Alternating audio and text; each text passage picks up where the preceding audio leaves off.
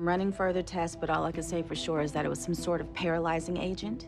Speaking of paralyzing agent, can I just say Eric Vaughn? Sea Castle? Look, he's on everybody's list. Yes, he's quite impressive. And handsome. And don't forget Rich and that accent. Oh, honey. All right, okay. I admit, all right?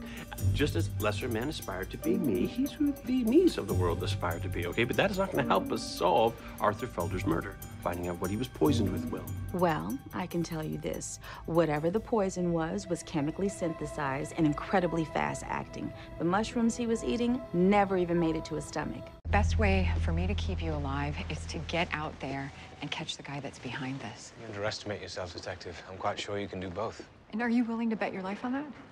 You don't even know me. I know enough. You graduate the top of your class.